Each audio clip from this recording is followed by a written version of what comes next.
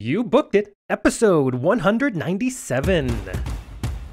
What's going on, everyone? Thank you for joining me today on You Booked It, the #1 podcast where you learn how to create a successful entertainment career. Have you joined the You Booked It community yet? It is your go-to entertainment career resource. Inside, you'll have direct access to Broadway performers, Emmy nominees, and people just like yourself navigating this industry. Learn from those walking the walk.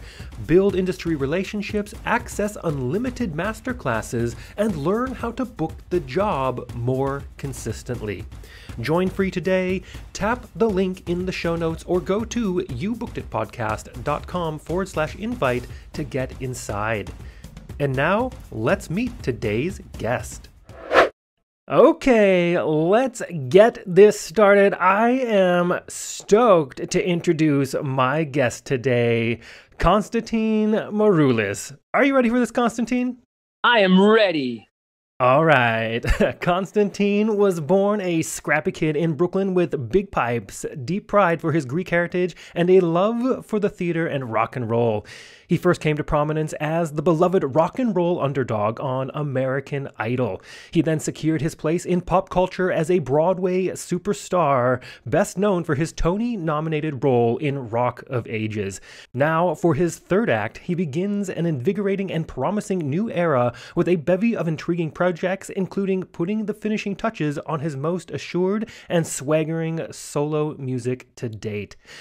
Constantine, that was a quick intro of who you are and what you've done, but why don't you tell us a little bit more about yourself, fill in the gaps, and a little bit more about what you do as a professional in the entertainment industry? Thank you, Dane, and thank you for having me. I hope everyone in your family and your friends over there in Australia, I believe you're broadcasting that's right. from. Yeah, I mean, you guys are doing a lot better, I think, than we're doing over here with all of this. So it's been It's been a crazy 14 months for sure, and quite revealing in so many ways personally. And I've been working very hard to just keep my family safe and stay busy with work and some cool projects. But, I think definitely growing up in a big Greek household, just focusing on family and those things that are most important to me help me get through all of this. Definitely leaning on my heritage, my background, my upbringing, blue collar roots, born in Brooklyn, New York, raised in New Jersey. Definitely a survivor, always have been. Lost my first cousin in the World Trade Center and devastated my family. So it feels like, in a way, navigating COVID was like a deja vu experience, not to be a downer, but it felt like, wow, I feel like we've been here before. I feel like we've been at this precipice of, is the sky falling? And leaning on my art, leaning on my work to not only get me through this, but to hopefully lift up others and provide an escape, a bit of magic in their lives. As we get through this really difficult time in our existence, really, we're just a little blip in the galaxy. But, for us, this is about as big as it gets. I don't know if we'll ever encounter something like this again. So for me, in a way, all of my experiences have led me to this 2020 and 2021 or half of 21 time period. So, I'm the youngest of three. I have a pretty big extended family, 24 first cousins on one side. But I'm the only one who really does this. My brother is a performer. He's put out lots of records. Ethan Maroulis, you can look him up. He's had a prolific career, but we're very different. But I just worshipped him when I was a kid. We're 11 years apart. He's much older than me. And definitely a big influence on me. My sister was into all kinds of cool records and music when I was a kid. And my parents were always older than my friends' parents and always working. But, we watched movie musicals when I was very young. I have some recollection of that, of the five of us actually in a family room together watching Wizard of Oz or West Side Story, and huge influences on me for sure. Yeah, very cool. Well, let's dig into this first section here. And Constantine, look, I am a sucker for a good quote. What is your favorite quote you'd like to share with everyone? Oh, my favorite quote. Wow, put me on the spot. That's it. I think, don't ask me where I'm going. Listen when I'm gone. And far away, you'll hear me singing softly to the dawn. I think that is from Pippin. But I always liked that. There were so many cool quotes in that. And I think Pippin just happened right at that age for me, 12, 13 years old, where I was like, wow, this is so cool. I kind of want to do this. I think, it's like straight guys that like rock and roll and movies and sports could also really love to be a part of musical theater. And I think that is pretty cool. And I prided myself on being someone's opened doors and broken down stigmas, and even being a part of the creative process of bringing Rock of Ages to the world. I think we invited an audience to our show that has never entered a Broadway theater ever before. For me, that's probably the quote that comes to mind. Oh, so cool. Love that. And I had Michael Minerick on the show not too long ago. Oh, great.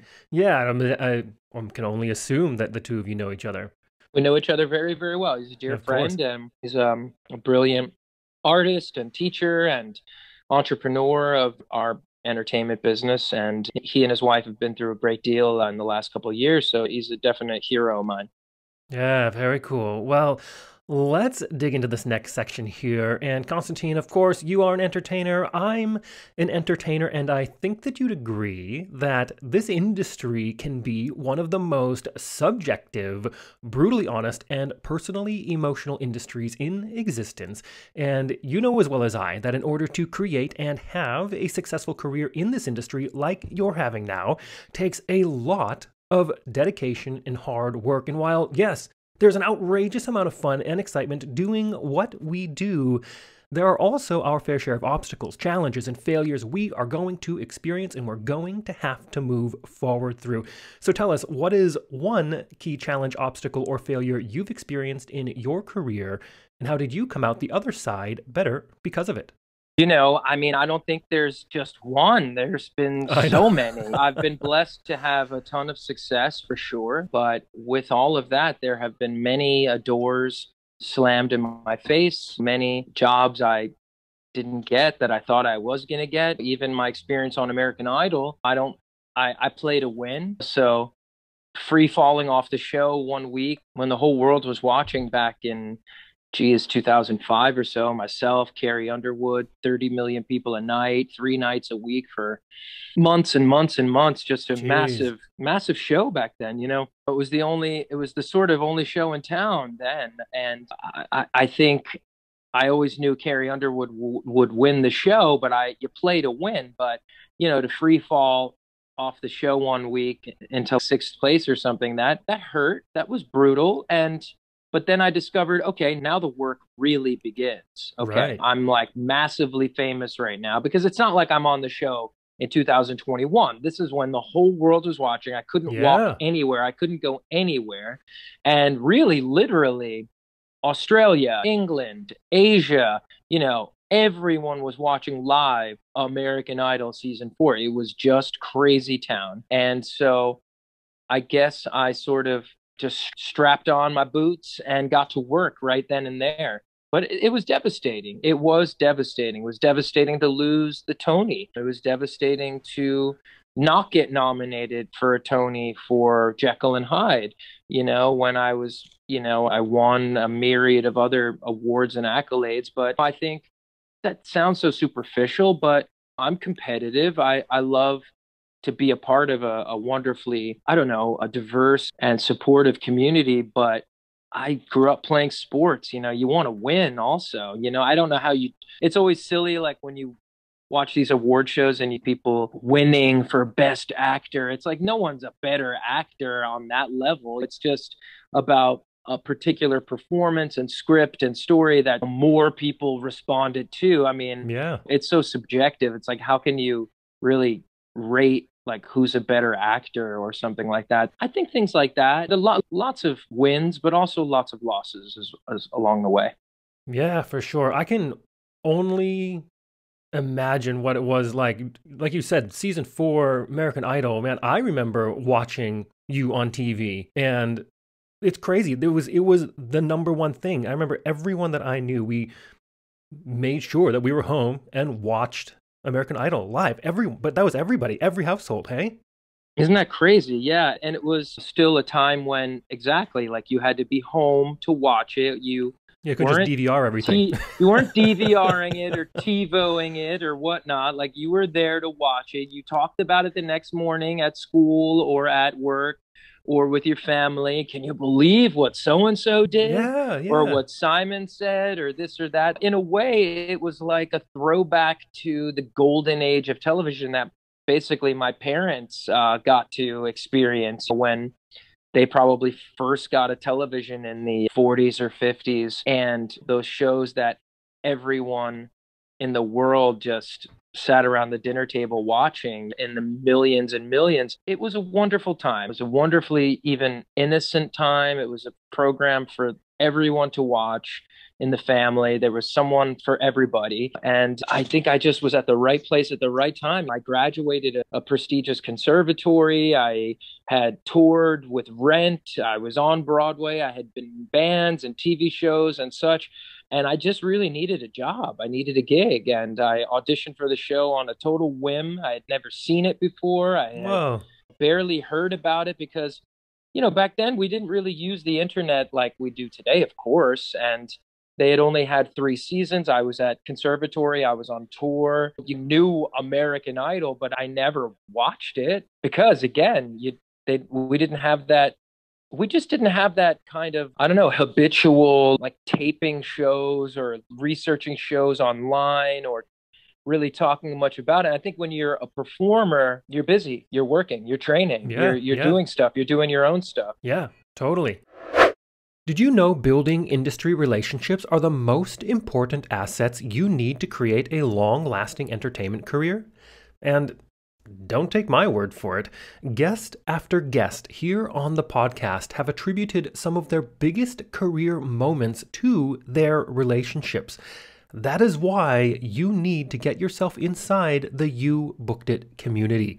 You'll learn what you need to do to get noticed and make sure your headshot stays in the callback pile so you can book the gig more consistently and create a successful career. Tap the link in the show notes or go to youbookeditpodcast.com/invite to get inside free today. Let's move on to a time that I like to call your spotlight moment. That one moment in time you realized, yes, I am going to be an entertainer for a living. Or maybe it was, yes, this is what I need to be doing in this industry. Tell us about that. I always had terrible stage fright when I was a kid. And I'm not just saying that. I really did. I clearly had a big singing voice and a lot of personality and whatnot. And I would get all the singing parts in some kind of chorus piece or whatnot. And then I would get that out there in front of an audience and I would just choke, when I was young, 9, 10, 11, 12, whatnot. And I guess just experience. You just have to eventually get in front of people enough and just keep working and keep building a confidence. And then eventually you get in front of a band and you grab that mic and the girls kind of like it and the boys kind of like it. You're building the confidence and all of a sudden you're just off and going. I think for me, like I said, my brother and sister were much older than me and they were almost like these mythical characters to me because they were out of the house and I grew up really by myself. And I think that first time I finally had the courage to join the like chorus in high school after being coerced by the choral teacher to join, getting that first big solo, I think it was Duke of Earl. Duke, Duke, Duke, Duke of Earl, Duke, Duke, Duke of. And then I sang that song, as I walk through this world, nothing can stop the Duke of Earl. And you are my girl, and no one can hurt you. Oh, no. I'm gonna love you. That whole thing, And like people were like, wow. Like it was such a throwback tune, a 50s tune. And I came out with the sunglasses and everyone went crazy. they were like, holy shit, like you can really sing. And I was like, really? Thank you. And I won all these trophies. We went to this like big chorus competition, and I honestly won like every trophy, and it was just nuts. It was nuts. So I think that that was just like, and I had great theater teachers and directors along the way where, the kids I did theater and music with, they were all really good. The competition was high, and we had good teachers where they would put you in the ensemble until you were like an upperclassman, no matter who you were or how good you were. Right. You had to earn your way from the back to the front. And that was Hmm. the best lesson anyone ever really taught me, just having to earn my way and learn from the older kids. And it's like in sports, like some of these, look, New York Yankees, obviously world famous baseball team, they have a 16-year-old kid that the whole world is talking about. I collect baseball cards, and the hobby is like exploded. So everyone is trying to get their hands on this like 16-year-old's minor league cards, Jason Dominguez, Yeah. because his cards are worth ridiculous. This kid hasn't played yet. He hasn't even played yet. So the Yankees they could realistically elevate this kid by 17, 18 years old to the pros to like, but they're going to make him wait. They're going to make him wait. They're going to nurture him, have him learn. And then when he is ready, then he will play.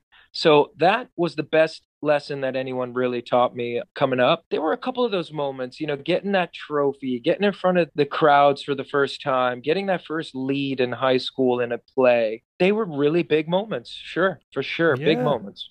Yeah. I mean, it's great to have all those, you get those little teasers of success when you Yes, sir. see this is what it could be. Yes, I'm getting closer. But yeah, there's no denying that you have to put in the work. There's no getting around the work. Right. And I don't envy the kids nowadays. And I know I sound like, I don't know if you guys have that progressive commercial, Progressive Insurance, where it's like, don't act like your parents. And then they have all these like younger people like acting like their parents. They're like, I was on the internet the other day. Was I hashtagging? And the guy's like, what? Yeah. And you just sound so old and stupid when you're like, I don't envy the kids these days, but I really don't, because everything they do is about likes and follows and followers and pictures and who likes me and how many people are going to like my picture. And that sucks. That just sucks. I mean, I get it. It's part of my work too, but I don't know. You know, that just means that it's not about the work, and it's only about getting famous and getting views and getting followers and getting subscribers. And we're not doing the work. We're not on a path that is, I don't know. Yeah, get caught up in these micro moments. Everything is so short and so short lived. And you want, a 7-second video to absolutely go viral. And that can, make a big difference in your overall life as well, which is crazy to think. But it's hard to play the long game when everything is so small right now. Truly, truly. Yeah. And that's all I preach to younger people. You had my colleague Michael Manerick on. I've done some master classes at his school. I often teach. I do a lot of coaching. And for the young performers out there, look me up. Not everyone can teach that does what I do. And I don't know what it is. It's in my blood. I come from a long line of educators. I love to teach. I love to coach. I make people better. I know I can. I know I can pass something on to them to give them the tools to be better, but I don't want to teach them to be me. I don't want them to be a rock star or a star. Like, that's not how I got to where I am. What I'd rather see them be is someone that is valuable in many, many areas. Because trust me, starring in shows is cool, but you don't get to star in every show.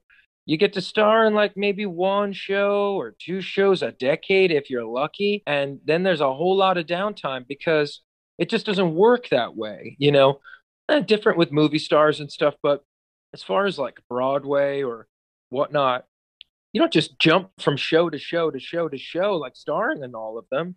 But if you're a valuable talent that can sing, dance, cover roles, play principal roles, play supporting parts, cover different parts. You're a dancer, you're person that can sing different parts. Make yourself valuable as possible. That's what I teach. Much cooler to be that, you know, it's like in sports, like that guy or gal that can play like multiple positions, can go in at any time in the day, a pressure situation, non-pressure situation, having sat for 4 games in a row, then having to play and still be successful. Be that person, be the MVP. Not, I don't know, do the work for sure. Yeah, for sure. And yeah, I mean, I can relate to that a bit because a lot of my performance career is also, the swing life found me as well. Oh, My brain works well that way. And yeah. that's certainly not for everybody. But it's hard. But sometimes it'll be quite a while sometimes before actually having to go do whatever you get called to do because someone got sick or injured like in the middle of a show. But you just have to be ready to put that hat on and go do it like you did it yesterday. Oh, and you always have the least amount of rehearsal of anyone because, I mean, it's just rare that you get to really work with the creative team or work with the other principal actors. You're maybe in a once a week rehearsal after a show opens, not right away, and you're like working with a stage manager or whoever or other understudies that have not been on either. So, yeah, it's a thankless gig. I couldn't do it. I know I couldn't do it. There's a guy, our friend Tony, his last name escapes me right now, but he is this freak. He was in Rock of Ages. He played every single part in the show. He Whoa. played every male part. He was literally redefined the word swing on Broadway. Basically, had never been done before. He played Drew. He played Stacy. He played Dennis. He played Lonnie. He played Franz. He played Hertz. He did Joey Primo. He played every single part in the Whoa, show at crazy. it was unreal. And he's basically doing the same thing in Come From Away right now. And his hard work paid off because they're about to film this huge special for Netflix of Come From Away.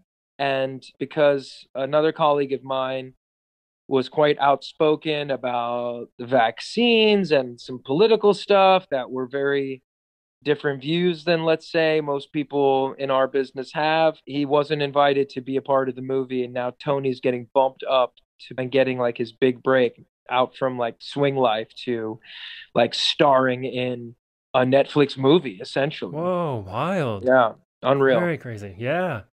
And at 50 years old too.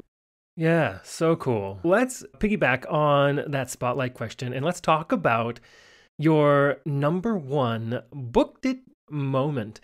Walk us through that day, the auditions and callbacks, if they happen to be a part of it. What was going on in your life, and what about that moment makes it your favorite booked it moment? Yeah. Um, it's funny. They spoke to me first about Rock of Ages when I was on American Idol way back in like Mm, 2005, 2006.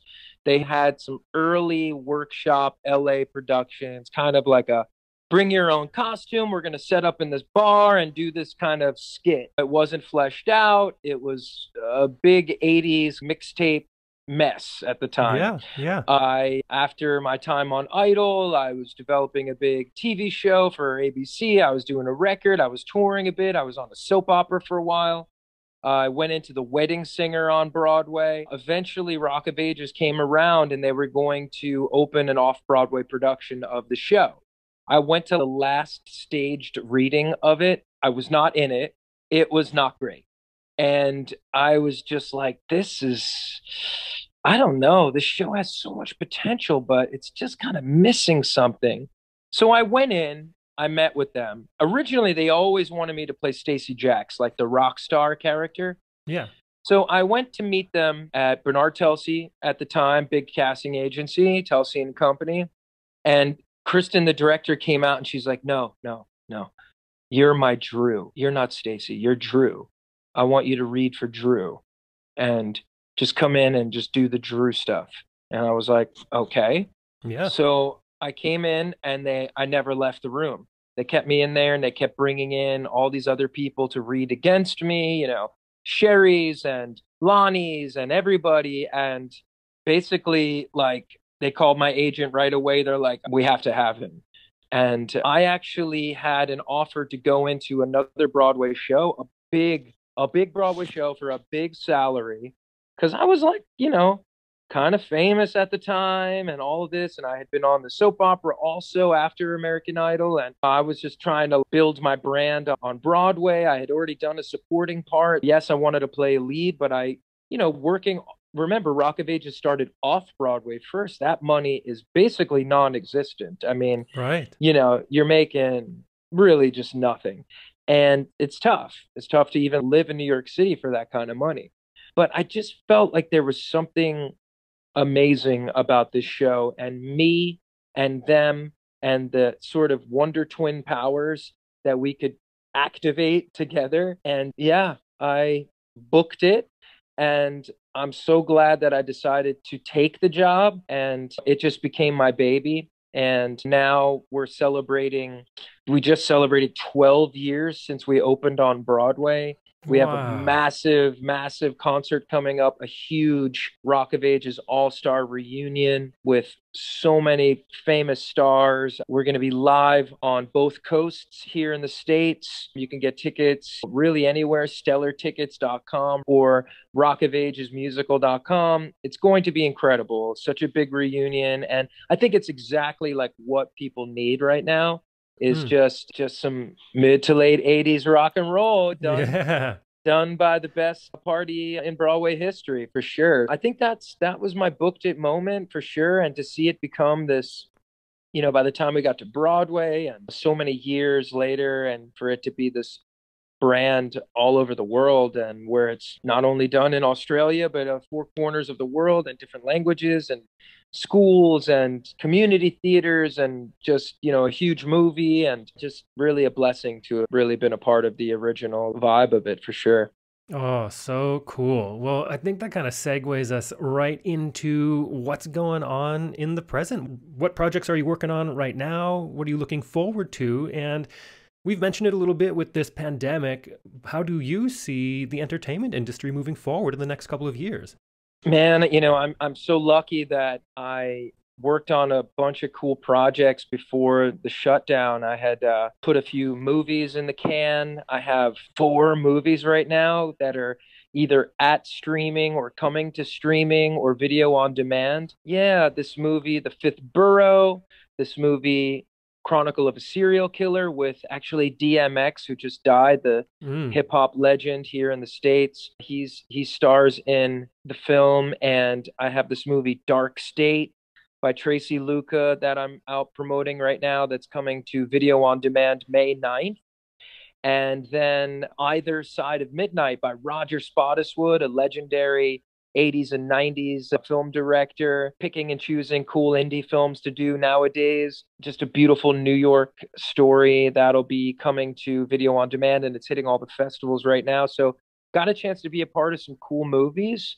And I put out an album over the shutdown. It's called Until I'm Wanted. You can check that out anywhere, constantinemaroulis.com, but it's available on all the streaming platforms, Spotify, Apple Music, Google Play, Tidal. It's been getting tons of play on Sirius XM, my single All About You. It's my first original album in many years. I've just had the pleasure of singing other people's stuff for so long, but to get back in the studio and create a rock and roll love letter, Until I'm Wanted, it's been just a blessing. And it's been out since the summer of 2020, and All About You is getting played still for the last 6 months in full rotation at Sirius XM. So very cool. We have this, like I said, this huge Rock of Ages concert coming up April 24th, stellartickets.com. It's going to stream on Stellar, a huge platform here. It's going to be awesome. I'm actually flying to Los Angeles for it. I've been fully vaccinated for the last month or so plus, and I'll be getting on my first flight in a long time. So April 24th, check that out. And then I did this concert called Reflections, which is celebrating the 50th anniversary of the Who's album Who's Next. So we're doing the entire album of the Who's Next with this huge band. It's a multi-camera, like rock and roll experience. We're also covering the catalog. We're doing Tommy. We're doing Quadrophenia with all Oh. these big Broadway singers. Myself, Justin Sargent from Spider-Man, Turn Off the Oh, I know Dark. Justin. He's a friend of Yeah, mine. he's Very cool. amazing. Yes. And Mike Wartella from a ton of Broadway shows, Charlie and the Chocolate Factory, Lana Gordon from Chicago and Lion King. So that's going to stream also April 30th into May, early May. So you can go to the rockprojectlive.com and check out tickets to that. But all of this stuff is on my website as well, constantinemaroulis.com. And, man, it sounds like all these crazy things, but I'm still hungry as ever. Thank God things are starting to open up a little bit. My agent has got me some cool film and television opportunities. We're not auditioning in person yet. I hope we can, because I always seem to do better that way. But we're putting some cool projects on tape. And I lost a dear friend over the shutdown. And it's been a very surreal experience coming to grips with him not being here anymore. But we press on, and I was quite depressed. And I don't know, I feel rejuvenated. I feel happy again for the first time in a long time. And I'm really excited about the future. I think, yeah, I have a lot I still want to do. So I have a lot I still want to do. I'm hoping to get back out there and tour and even promote my album, but we're already working on the next album because I don't want there to be 10 years between this one and the last. Again, just chipping away, taking care of the family. I have a 10-year-old at home. I missed her soccer game today because I was working on a film project. They were out there in the pouring rain and the mud, and they lost 3-2 to a tough team. And Oh. she had a couple of assists, and she was beating everyone up out there. She's a tough player, and I would have given anything to be out there playing in the mud today. So I hope that's a memory that, and I'm talking muddy, those games where it's like out of a movie and where the ball just like stops because it's just so much mud. So sad to miss the game, but I'm pretty much a full-blown soccer dad now. So I'm usually at them. I don't miss much, but taking care of my family, and just that's it, man. Just keeping the rock alive for sure. Right on. It's very cool. So cool that you've got, so many irons in the fire, always on a new project, staying creative. That's what it's all about. Yeah, man, that's what we like. That's my Greek work ethic. It's working hard, hardly working, but just hustling always. Believe me, I'd rather just be on a Broadway show or a TV series and messing around with my baseball cards in my downtime. But until we can get back to some normalcy, you just got to keep hustling and pivoting and teaching and doing whatever you have to do. That's right. Very cool. Let's move on to one of my favorite sections of the interview. I call it the Grease Lightning Round. All right. I am going to ask you a handful of questions. I want you to answer them as quickly and concisely as possible, one after another. Are you ready? I'm ready. All right. First question. What was the one thing holding you back from committing to a career as an entertainer? Just fear and insecurities. Yeah. Second question. What is the best piece of advice you have ever received? Don't try to be a star. Just work on getting better every single day, and all of that other stuff will come as it's supposed to. Yes. Third question. What is something that is working for you right now? Or if you'd like to go pre-COVID, what was working for you before our industry went on pause? Auditioning is such a weird thing, and I still have to audition. A lot of times I don't have to audition, but I still have to audition, and I felt like I was in such a groove and building such good momentum, and I have put enough time between being Constantine from American Idol or Constantine from Rock of Ages that they were finally starting to see me at film, television, and for other shows and tours as just actor, and it's hard work. It's great being known, but it's also a bummer sometimes. So I felt like I was building really great momentum, and I felt like I was in a groove audition wise. Like I could go in there, be comfortable. I could do whatever I wanted to do in the room. And that takes decades. Some people are just naturally so good at, but it really takes decades, and that's what it has. And so I feel really good about that, but it's been a bummer that boom, it just shut down for a while, you know? Yeah, for sure.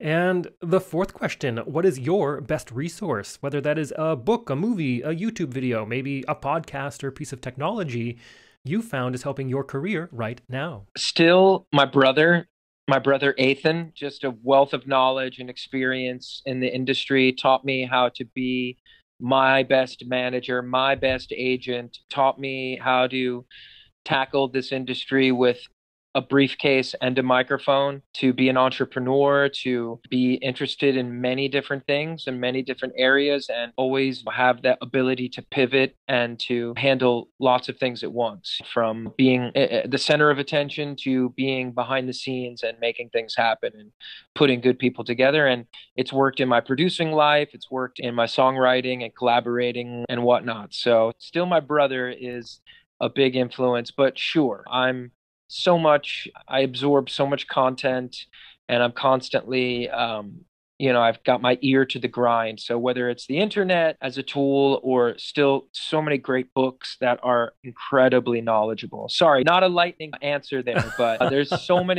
so many good books, and we have to read. We can't forget to read. Yeah, agreed.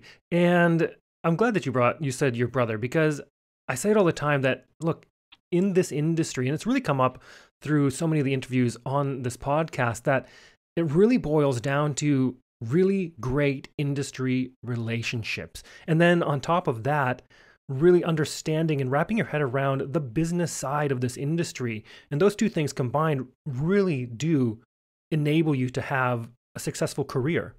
I agree. Absolutely. My mother would say, sometimes it's not what you know, it's who you know. Hmm.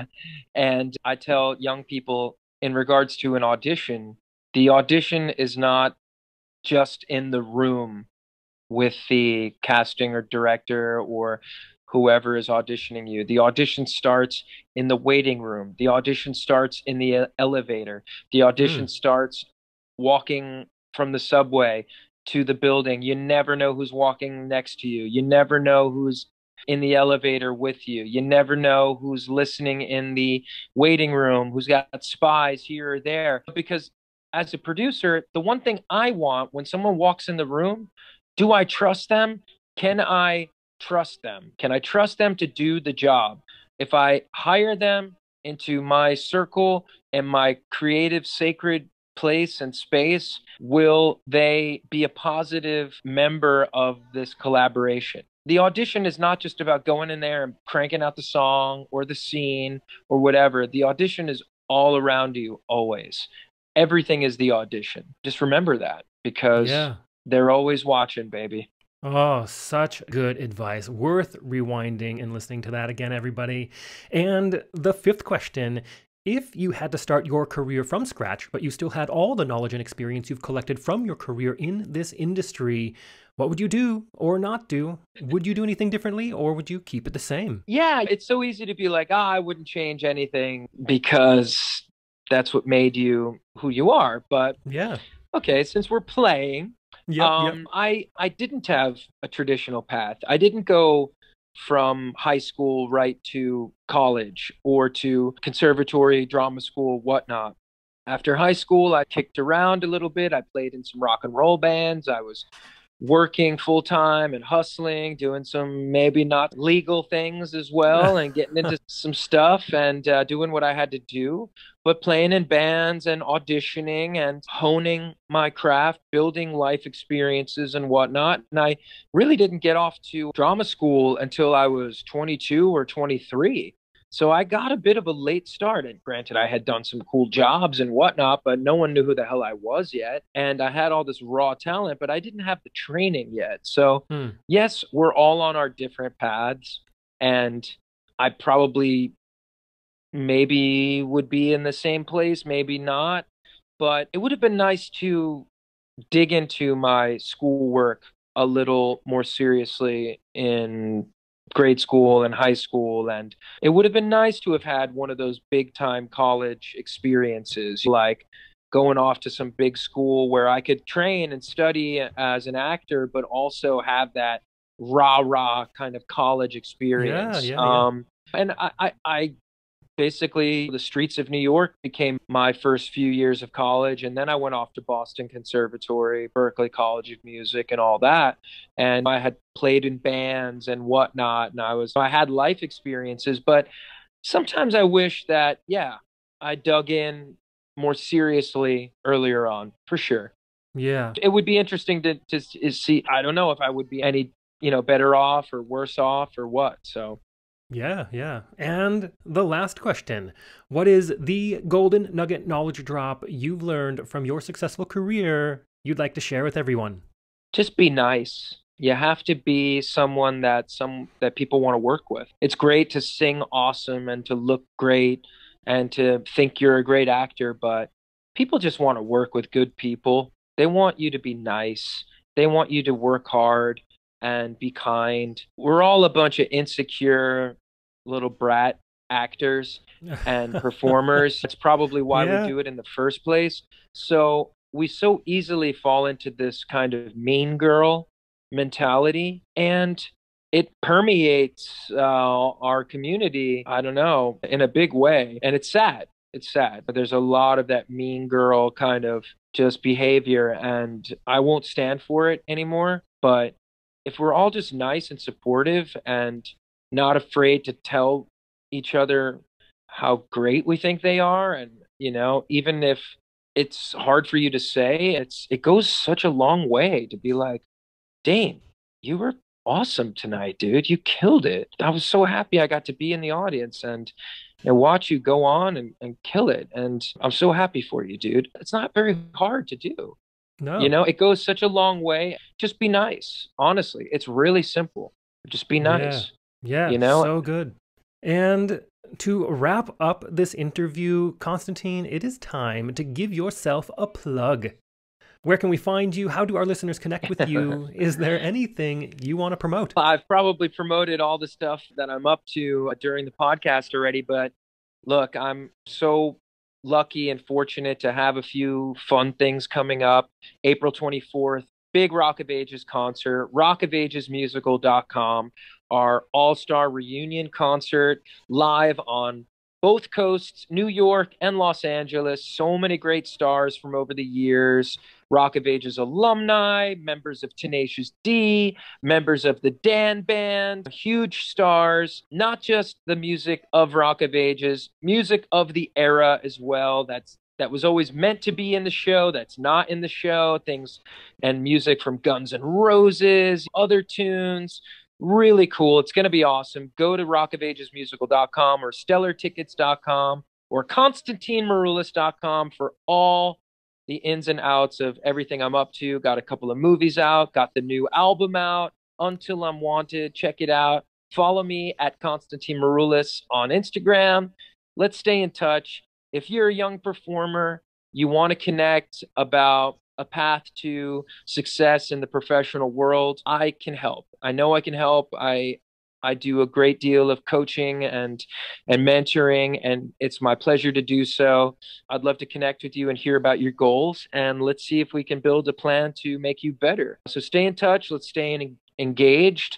Everyone be safe. We're going to get back to work, and people are going to need us more than ever now to lift them up and to create a distraction and a wonderful evening of magical experiences, whether it's a rock and roll show or a theatrical experience. So chin up. We're going to be there soon enough, back to where we belong, up on the stage and rocking and rolling and having a sexy old, good old fashioned time.